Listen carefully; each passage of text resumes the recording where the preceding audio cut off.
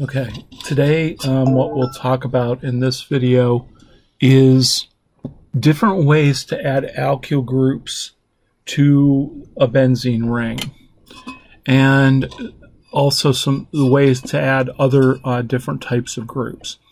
So the first group that we're going to do is we are going to look at how you can add an aldehyde directly to the benzene ring.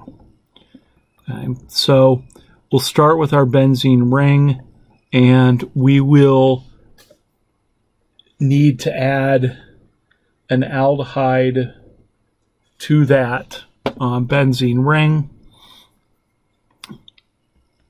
to make what's called benzaldehyde.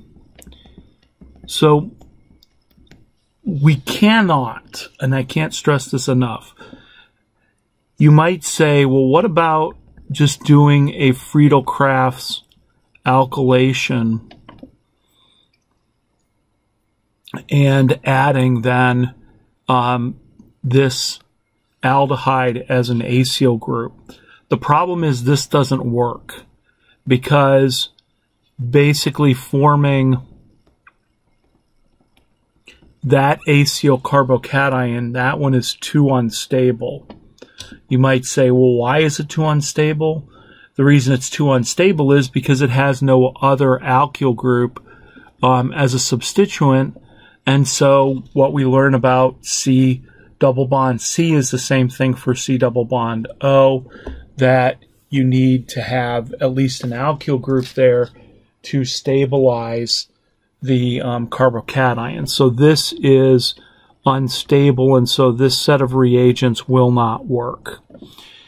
Now, there is another method to do this which actually generates that acyl ion in situ, and it is what is called the Gattermann-Koch reaction.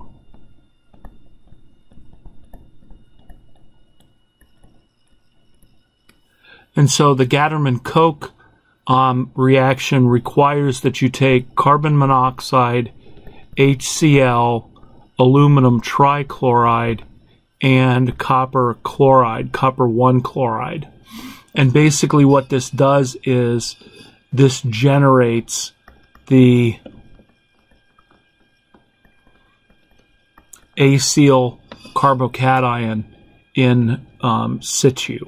So in other words, it creates it, and so that it's able to add to the benzene ring. So this is really, there's other methods, but this is a direct reaction to form a benzaldehyde. So that's the only way that will work. This method over here will not work, but Gattermann-Koch will. Now, if you want to add a benzene ring, or if you want to add an alkyl group to a benzene ring, we've already been through some of the issues about saying, well, if you want to add a straight-chained alkyl group to the benzene ring, we cannot do that in one step. You have to use aluminum trichloride and an acid chloride for that. So you end up making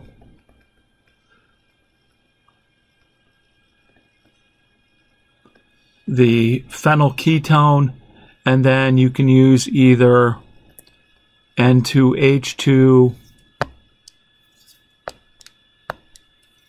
you can either use N2H2 KOH and heat, or you could use zinc and mercury and HCl and heat. At this point, maybe you want to think about, well, what's N2H2? What is that called? That is called the Wolff-Kishner. And the other one is Clemenson. So this is the first sort of method that we've talked about in terms of making a straight chain alkylbenzene. If you try and use a straight chained alkyl halide.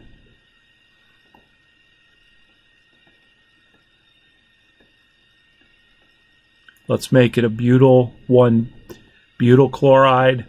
If we tried to do this reaction, what product would we make?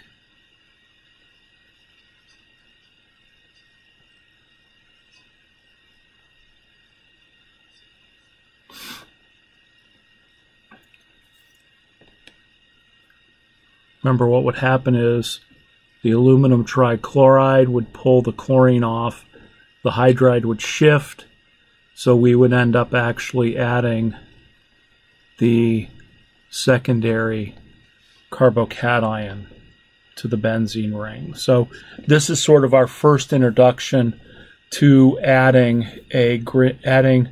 the straight chained alkyl group, but it required a couple of steps. Okay. So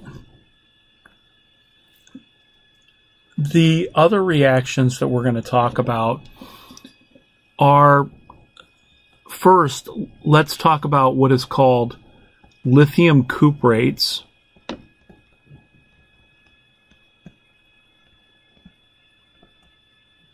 which are also called Gilman reagents, for I believe Henry Gilman, who developed those reactions. So if you want to use a lithium cuprate, let's first of all talk about how you would do that. So the first thing I would do is I would add Br2 and FeBr3 to the benzene ring. Right. If you want, stop, write the product, see if you were correct. That adds a bromine. And then what I would do is then I would add lithium metal to make the organolithium compound.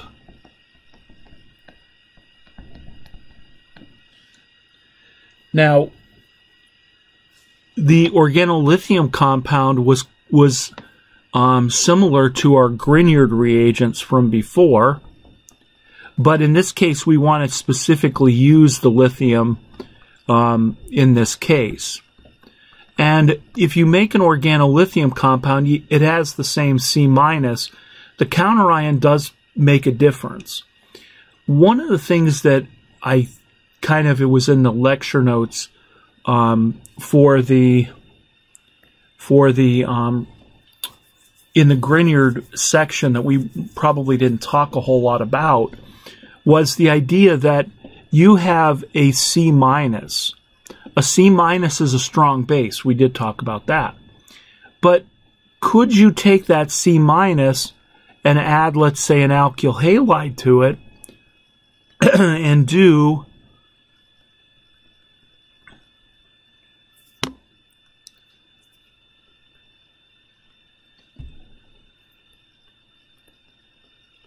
an SN2 reaction? I mean, carbon-carbon bond formation is a premium reaction. That's why we know the names Grignard, Diels, Alder, because you're forming carbon-carbon bonds.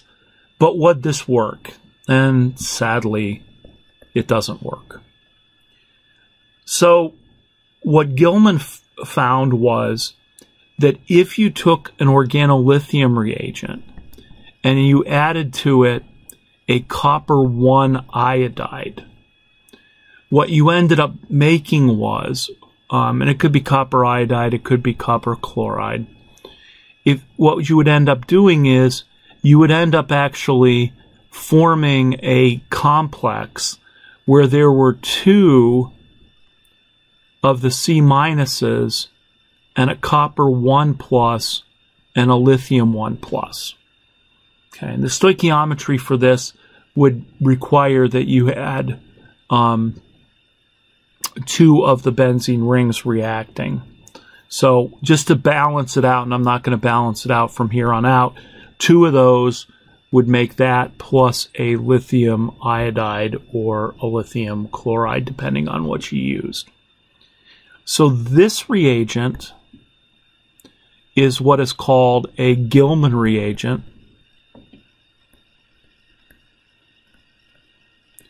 or it is also called a lithium cuprate.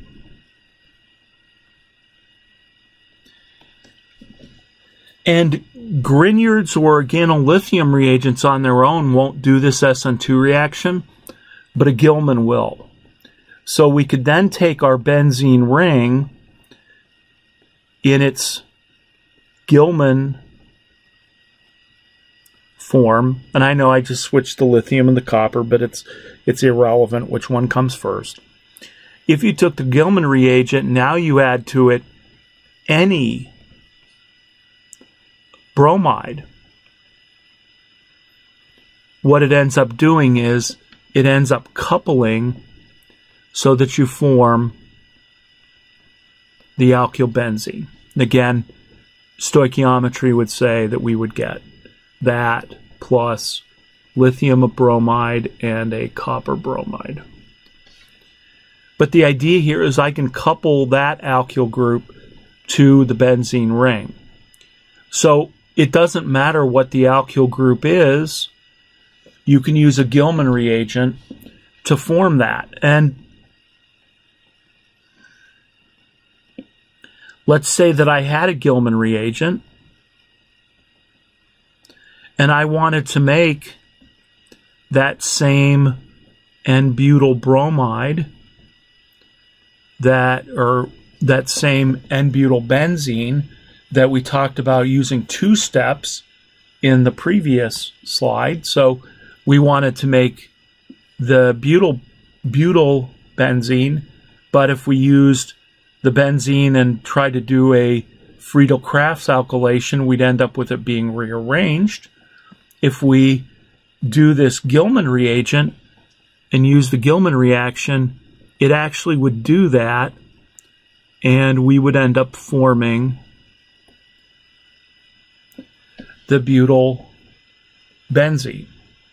So a Gilman reagent could be used as a substitute for the 2 steps of using a making the acid chloride, putting it on the benzene ring with Friedel-Crafts acylation, and then Wolff-Kishner or Clemenson reduction.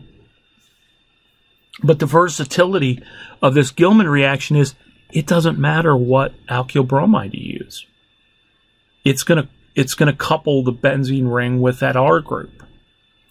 Now, the mechanisms beyond the scope of this course, I'm not even quite sure that anybody fully understands the mechanistic part of this. It was suggested when I was graduating from graduate school.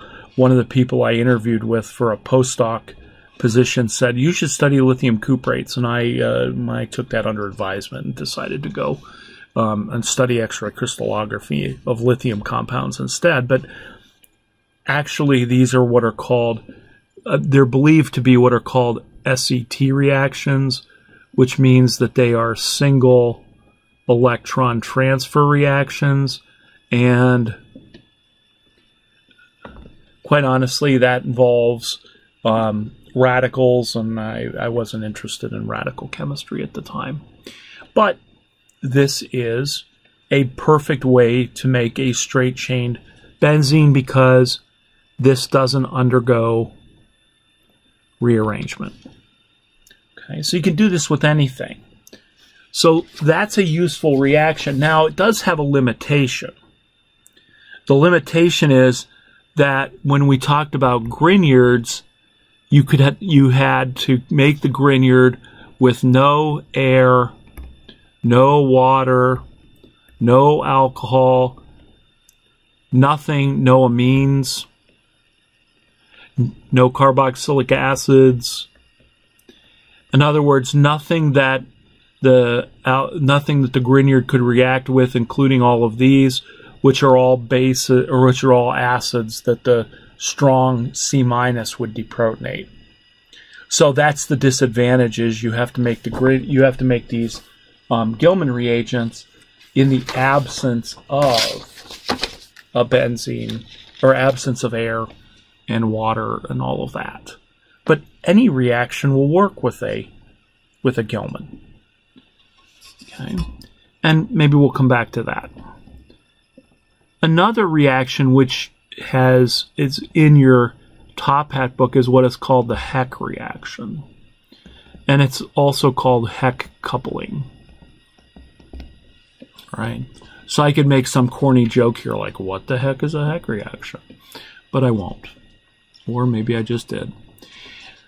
So a Heck reaction is when you take your halogenated benzene. So X is still equal to probably a bromine, although it could be a chlorine, maybe even an iodine. And what you're going to do is you're going to react that with a benzene or with an alkene that has an R group on it. So what happens is that this requires some transition metal catalysts. And we don't really get into the real nuts and bolts of today's synthetic organic chemistry.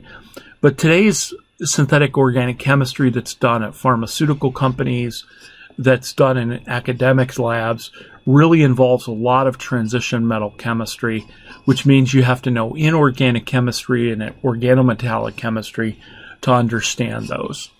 But what Heck chemistry is that you use a palladium salt, and this is sometimes abbreviated OAC for acetic.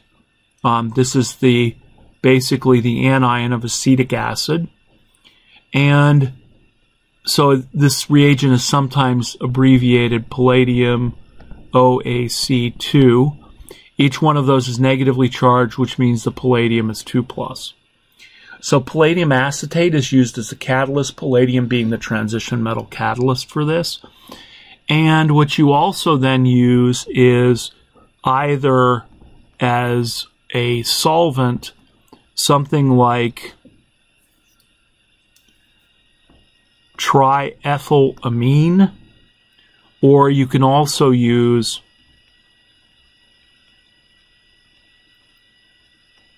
triphenyl phosphorus.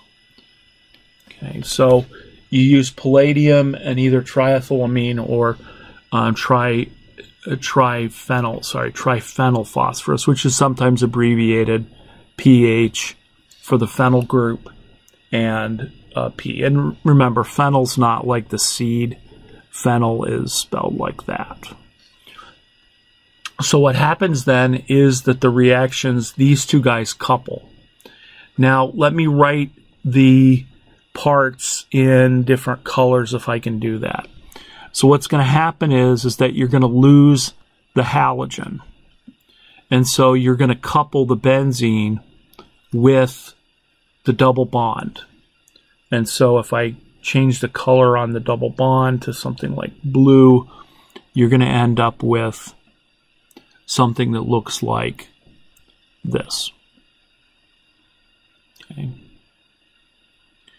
So you end up coupling this group to the benzene ring.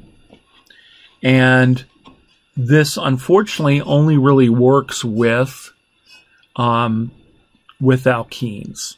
And you're always going to couple the benzene to this carbon. The stereochemistry of this is, in this case, it makes trans. So there are probably ways to control that stereochemistry, which I'm not necessarily going to get into at this point. But that's a Heck coupling. And you don't actually have to do Heck coupling with a benzene ring. You could say, you know what? I have this. This is called a vinylic halide because the X is directly attached to the double bond. I could react that with another alkene. I could say let's use palladium acetate and triphenyl phosphine because that's just easier to draw. And what I would end up doing then is I would end up coupling this group to that group. So Heck coupling is pretty useful. The advantage of this reaction is that the solvent in this case can simply be water. And you don't get any more green or more environmentally friendly than using water as the solvent. So Heck coupling has become popular because it's a fairly environmentally friendly way, but it's also a way to put a double bond onto the benzene ring. And, you know, the alternatives to that are pretty complicated. Okay. So the next method, a modern method to put on a benzene, or put an alkyl group on a benzene ring, is what is called Suzuki coupling.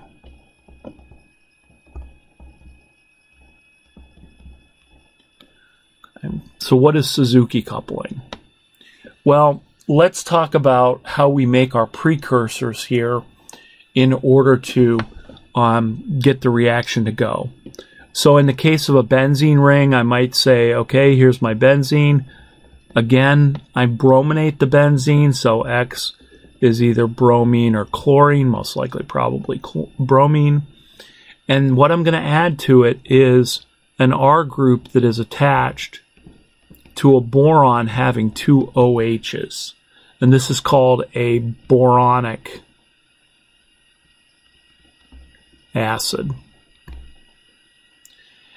It also uses a transition metal catalyst, palladium and sodium hydroxide in this case. It's also using water then as the solvent, so that makes it environmentally friendly. And what I'm going to end up doing is coupling then, in this case the benzene ring, to that R group. Then I'm going to end up with basically tris hydroxy boron, and I'm going to end up with the sodium salt of the halogen. Okay. So that's an overall reaction of Suzuki coupling. And again, it's environmentally friendly. My only issue with this is that I need to give you some alternative reagents, but also it's environmentally friendly because I'm using water as the solvent. Now, the palladium itself can be either a palladium metal that is coated onto a surface of carbon. Palladium is very expensive as a transition metal, so I don't need to just throw whole chunks of palladium in there, which would be really expensive.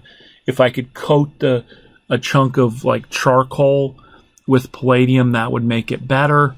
So sometimes you'll see palladium and carbon. You'll see potassium carbonate instead of sodium hydroxide. So you might see those reagents. You might even see then the palladium also with the triphenylphosphine as the sort of counterion to that, and you would have 4 of those on a palladium to be able to do that reaction. So usually the reagent you see is this one. Okay. Now, how do we make this boronic acid in order to add to couple with the benzene ring? Well, we know how to do that, actually. Well, we've seen a similar reaction before. So let's just say, for the sake of argument, that I took a double bond and I added it to it in this reagent. Now, you can either have the boronic acid, or you could have, you could either use the boronic acid, or you could also use this compound, which would be called a borate ester. Okay. So if I react the borate ester with a double bond you might say, well, how do I know what the product will be? And I would say, we did this before. Only in that case, what we used was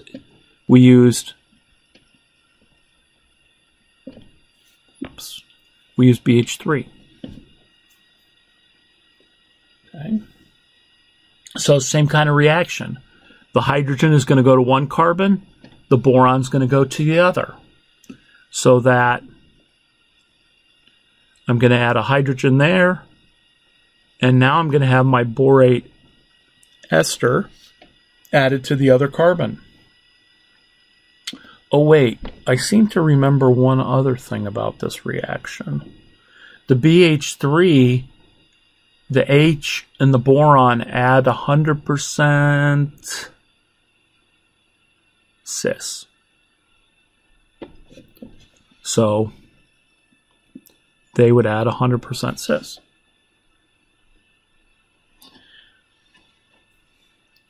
Oh, I seem to remember one other thing too. The boron adds to the carbon that is least hindered.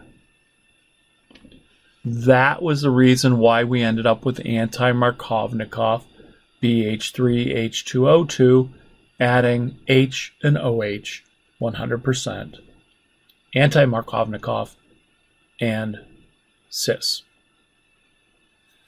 Right, so I make this borate ester. Now I can take that borate ester and I can say, all right, let's go ahead and add that to a benzene ring that already has a bromine on it. Let's use the palladium on carbon, potassium permanganate, or sorry, not potassium permanganate, potassium carbonate, and water. And now what I'm going to end up doing is I'm going to end up taking my double bond, or I'm going to take my benzene ring, and I'm going to end up coupling that to the cyclohexane ring. And pretty straightforward. But again, if I can make this boronic acid from a double or even a triple bond, then what I can do is then I can add that borate ester directly to the benzene ring and add pretty complicated alkyl groups to the benzene ring. So here's another example of Suzuki coupling. Let's say that I had a terminal alkyne and I add to it a boronic ester.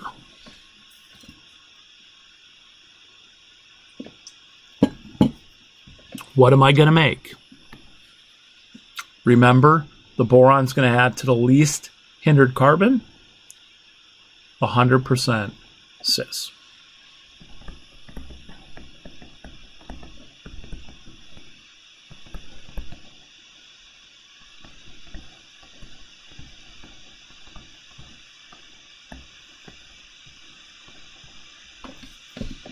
You get that product.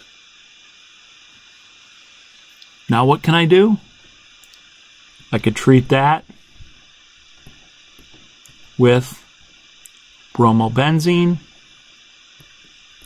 palladium on carbon, potassium carbonate, H2O, and now I'm going to get my benzene ring, and I'm now going to end up coupling it in the exact stereochemistry as before.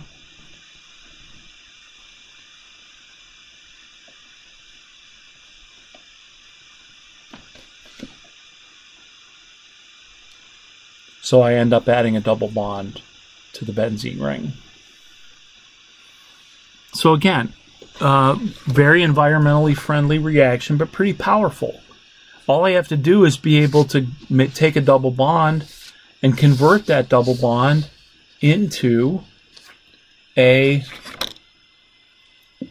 boronic ester and then couple it with Suzuki coupling. Now, the other thing you could say is, can you reverse this process? Could you take, for instance, a benzene ring and make it the boronic ester? And you can. What I would do is I would start with the bromobenzene. I would react it with lithium metal so that I can form my organolithium compound. Treat that now with a boron that has 3 ester groups. Basically, this is kind of going to do an SN2 reaction on the boron, so this minus is going to come in, and one of the OR groups is going to be kicked off. We're into inorganic chemistry here, so SN2 doesn't really apply. But if I lose one of the OR groups, so lithium plus and an OR minus counterion, then I make my boronic ester now in the benzene ring. So now what could I do? Now I could take that and I could couple it with any alkyl group, again using Suzuki coupling conditions, and I can add any group I want. And kind of the thing we have to remember about these reactions is that in modern synthesis, when people are trying to make really complicated molecules, a lot of times they have to make one part of the molecule that's really complicated in terms of having multiple functional groups and multiple stereochemistries, and then another group or another person in that research group might be making the other part of the molecule. And so we have to have reactions where we can kind of couple those together to make the big complicated molecule that we would like to make. So a lot of times big complicated drug molecules are actually broken up into manageable parts, and then things like Suzuki coupling or Heck coupling are used to put those molecules together to make those really complicated type of molecules. Okay, so those are 3 ways to add alkyl groups to a benzene ring: Suzuki, Heck, and Gilman. So looking at some other potential benzene reactions, let's talk about phenol.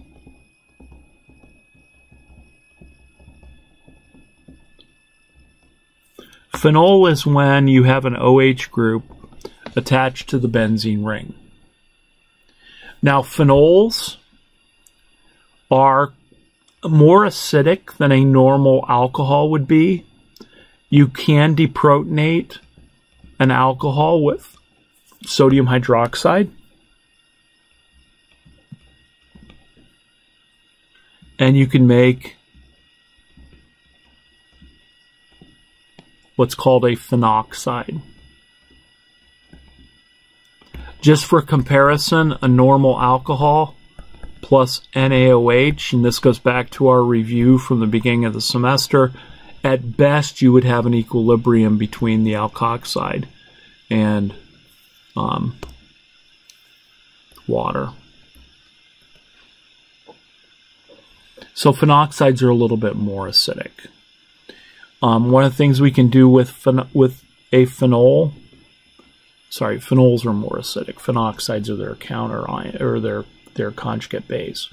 One of the things we can do with a phenol is that we can add carboxylic acids to them in the presence of acid. What kind of reaction is this? It turns out that that reaction is a Fischer esterification, which you should know because we're still working through that in lab.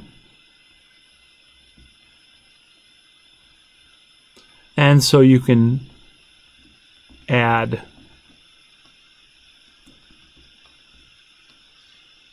that group to the benzene ring that way. Another way to do this reaction without the equilibrium, actually, is to take your phenol and react it with a carboxylic acid chloride. Yes, the same carboxylic acid chloride that we used in Friedel Crafts. But the advantage here is that this is a 100% reaction. So that what we end up doing is we end up forming the ester, but we don't have to worry about the annoying equilibrium that Fischer esterification provides. So like we had to reflux that for an hour and a half. Using an acid chloride, the reaction would have gone much, much, much quicker. Now let's turn our attention back to phenoxides for a minute. And it's always a good time for review. So I make a phenol. I would like to form a phenoxide 100% reaction.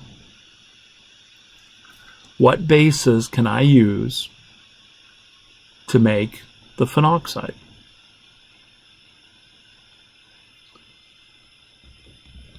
H minus, C minus, N minus, and I can also use hydroxide.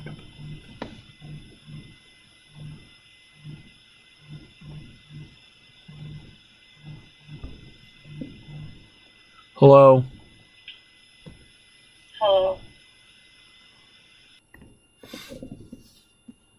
Okay. Let me go back to the slide presentation. If this was a professional operation, what I would have done is I would go back when I'm editing this and I would edit that part out. My sister's calling me, trying to tell me what's going on in her her neck of the woods. But I'm not even going to try and do that. Okay, so phenoxides. So we can use an H minus, C minus, N minus, or OH minus to make a phenoxide. What can I do with that phenoxide? I can take that phenoxide and I could react it with a primary halide or a secondary halide. What kind of reaction would I get? If you said SN2, you're correct. If you said a Williamson ether synthesis, you would be even more correct.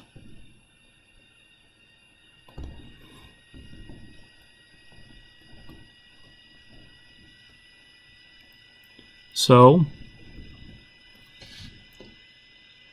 note that this sequence allows me to put an OR group on the benzene ring. Now, if I gave you a synthesis problem, and we'll talk about that on Friday, we'll talk about, for Friday's video, we're going to talk about all the different types of synthesis problems you can do. If you need to add an OR group to the benzene ring, notice the steps you have to take. You have to make the phenol, deprotonate it to form the phenoxide, and then react it with a primary or secondary halide. I guess at this point I'm obligated to ask what would happen if you reacted it with a tertiary halide. Hopefully you would say an E2 reaction, so that I would get the alkene and the phenol.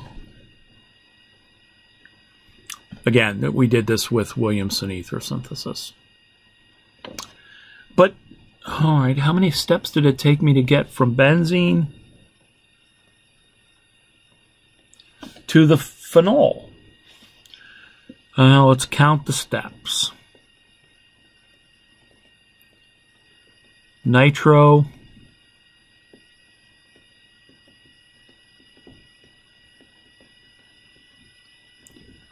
amine. I'm going to have to go off to the side here.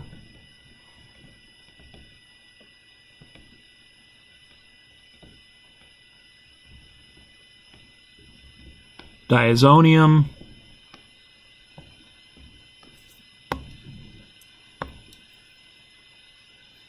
phenol. If I was smart, I would put this on the quiz to say, what reagents would you use to give me these, to do these 4 steps? At this point, I'm still trying to get used to all of this. A little freaked out by maybe all the rumor mill that's going to happen in the next couple of days. So instead of that, let's stop the tape. What reagents would you use to accomplish these 4 steps? And when you got them, come back. We'll see if you were right. All right, you're back. HNO3, H2SO4, Fe or SN, HCl, heat. NaNO2, HCl to form the diazonium. H3O plus to add the OH group. So that is 1, 2, 3, 4, 5, 6 steps to put an OR group on the ring. Will you have to put OR groups on a ring? Yes. How many steps will it take you? 6. So this is a sequence to add an OR group. Okay, so that's phenols and phenoxides. Now, there is a specific reaction of phenol that is very useful. And that is to take the phenol and react it with carbon dioxide and sodium hydroxide. Okay. So let's think about what happens in this reaction. Well, the hydroxide is going to deprotonate the phenol, and the phenol is going to form the phenoxide. Now, what's going to happen with the CO2? Well, the CO2 looks like this. And so what happens is that you could move this pair of electrons down here, move this pair of electrons out to the carbon, and actually use that carbon as a C- to attack the carbon dioxide, and then move the pair of electrons down to the oxygen. So what I'm kind of saying here is that you're going to use that, and then that's what's going to react with the carbon dioxide. That looks kind of like what an R- would do to CO2.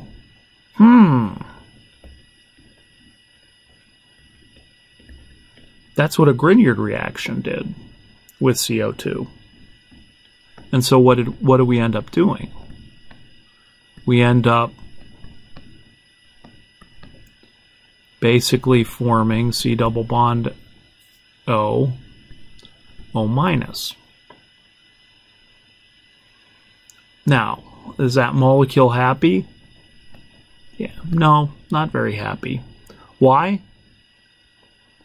No aromatic ring. So how about it just does this? Let's lose the H+. Let's take that pair of electrons. Oh, I'm violating my rule here.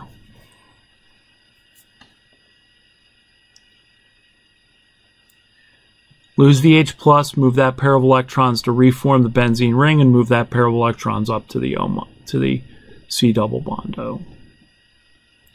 I'll regenerate the benzene ring, which will make the molecule very happy, and then I'll have still have my deprotonated carboxylic acid.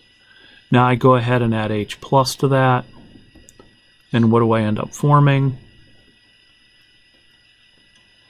I end up forming an OH, a C double bond OH. If you're concerned, let's just call that excess H+. Why is that important? This molecule is called salicylic acid.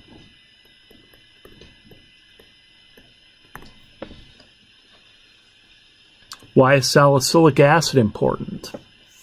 Well, back in the day, people found that if they had a headache, they could chew on birch tree bark.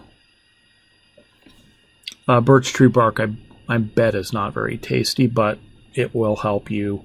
It'll help your headache.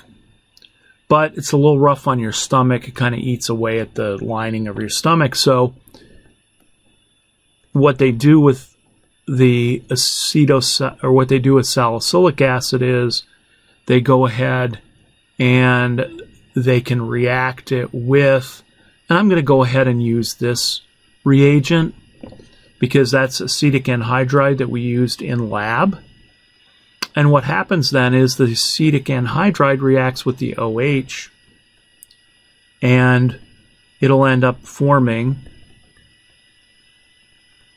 the ester. So I could have said here, well, let's just react this with acetic acid and H+. So I could have done a Fischer esterification here. But the reality is everybody would use acetic anhydride so that I can make now acetyl salicylic acid. What is that? That's aspirin.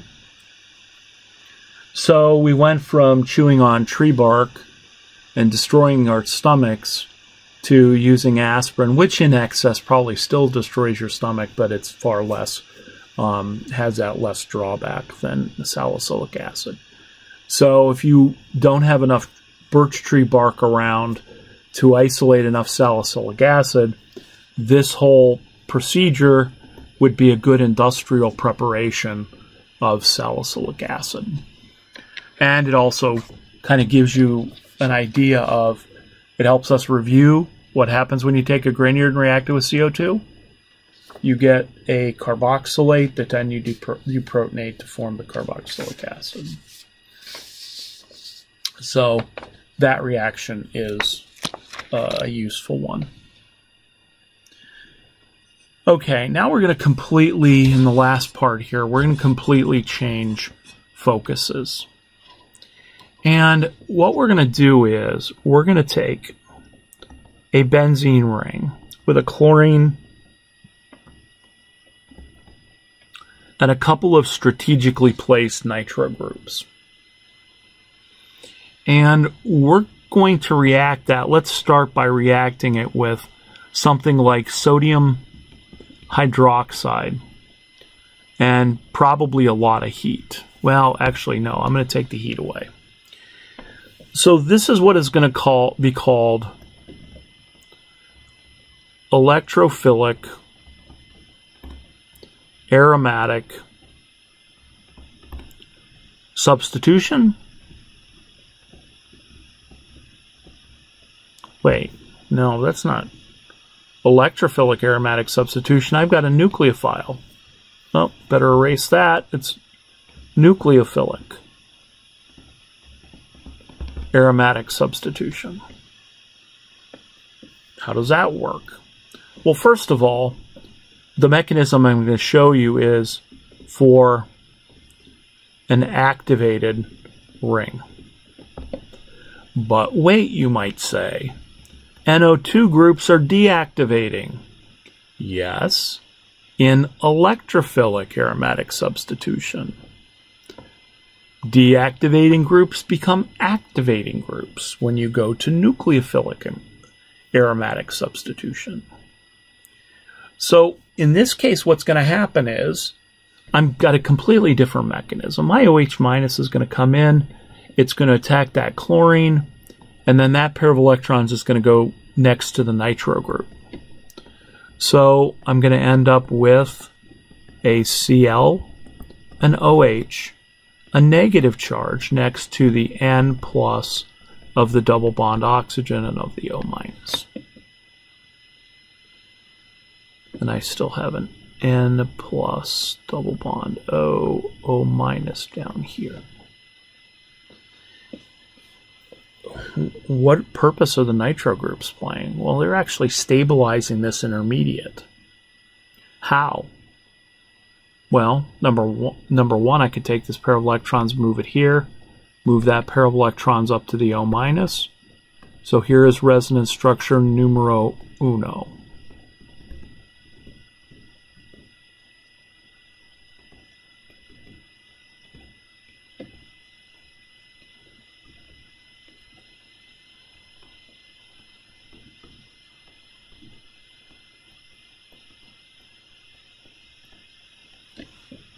Okay, that's great.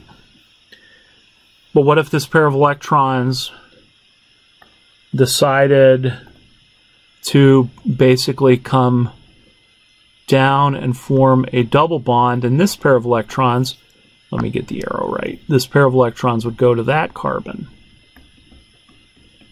I would get a third resonance structure.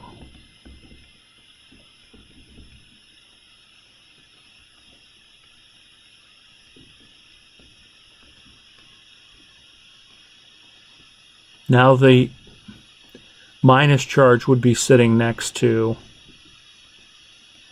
the other nitro group. And what would it do? It could move here.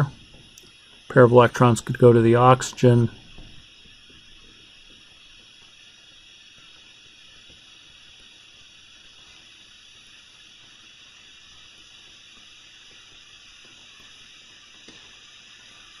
Oh, forgot my double bond there.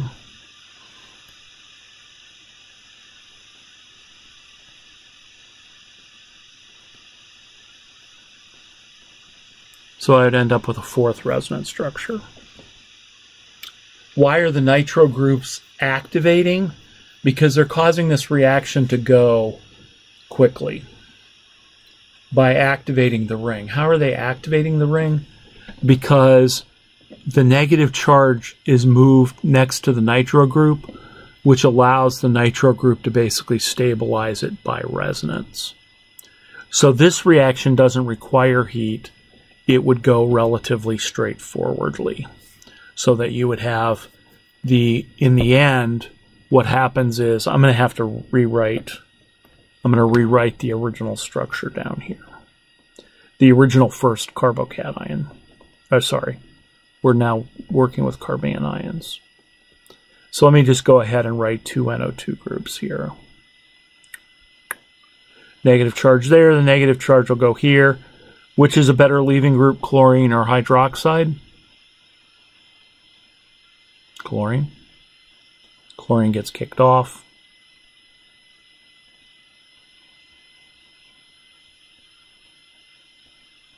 Reform the double bond. Now you got an OH. Nucleophilic aromatic substitution. What am I replacing the chlorine with? I'm replacing chlorine with an OH. So that is what is called activated nucleophilic aromatic substitution. And it's pretty straightforward. And typically if it's done with a nitro group. So here's going to be the final reaction of the day. All right, everybody's like, "You great." I'm going to go nuts here in the bunker if I get locked down. But what happens if you don't have those nitro groups on the ring? What if I said, oh, I have a non-activated ring. Let me treat this with hydroxide at a casual 350 degrees Celsius. I can substitute the OH for the CH3. However, when people did this reaction, number one, they got it to go, but it took 350 degrees. They ended up with the OH adding in the position they expected. Then they also ended up with the OH in a position they didn't expect. So then, you know, when you do that, you got to say, oh, well, my mechanism has to be consistent with that. Has to be consistent with that. Those two products. So what happens? Here's what happens. What happens is that under that amount of heat, the OH, the H on the benzene ring, wait, let's write a benzene ring without 5 bonds, please. That H gets removed. That's going to take a lot of heat. So I'm going to end up with a negative charge next to my chlorine. What then happens is the pair of electrons moves here, and oh, sorry. Again, professional operation would go back and actually edit this part of the tape out. But here's the correct. So the H is going to be removed to form that minus charge with the double bond. That pair of electrons is then going to move and kick the chlorine out.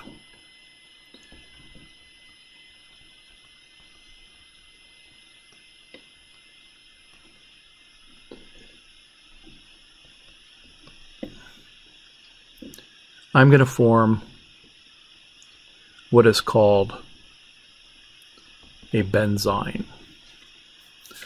Now, the benzyne has a lot of issues. Number one, 180 degree SP geometry in a 6-membered ring. It's going to be incredibly unstable, which means it's going to be incredibly reactive. So what happens then is the following. Hydroxide can come in, add to this carbon, and then the pair of electrons from the triple bond goes to that carbon. So now I ended up adding the H there. I ended up putting a minus charge back on that carbon, and then what happens is, if water's present, which it has to be for hydroxide, this then simply deprotonates the water. And we get the product that we expected. However,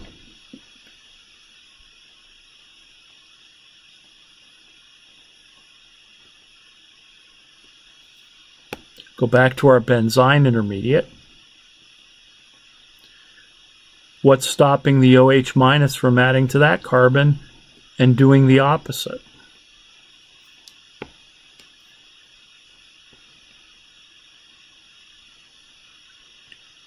Nothing.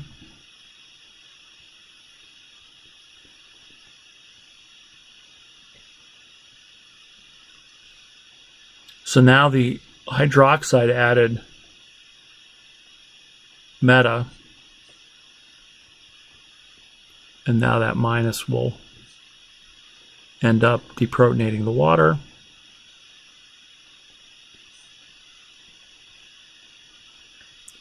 And the mysterious benzyne intermediate is responsible for both of these products being formed.